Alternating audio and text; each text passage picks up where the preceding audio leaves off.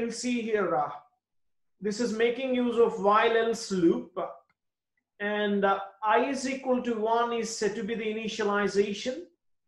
Next, look at this conditional expression, I less than or equal to 10.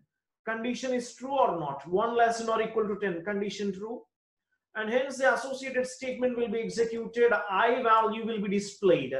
That is, value of I is currently 1, so 1 will be displayed. And after that, there will be tab space. Okay. Now, I value will be further incremented by 1, so I value is currently 2. So going back to the conditional expression, 2 less than or equal to 10, condition becomes true, and again block of statements will be executed, like value of 2 will be displayed, and with the tab space you can see I value gets incremented.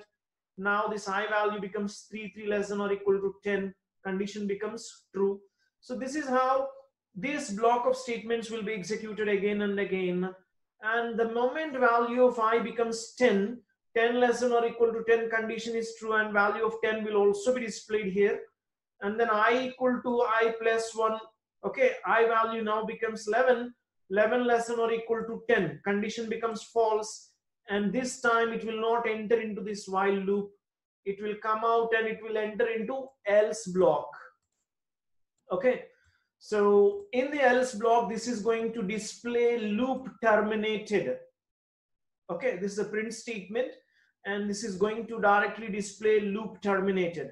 So this concept of while else loop is as similar to if else, only the difference is in if else, if is a conditional statement, whereas in while else, while is a loop.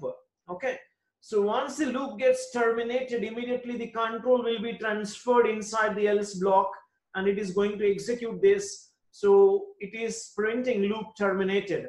So let's execute this code. You can see here 1 2 3 4 5 6 7 8 9 10 is printed, and later it is displaying loop terminated. So this is how the while else loop is executed in case of Python. Okay, so thank you guys, thank you for watching. Bye bye.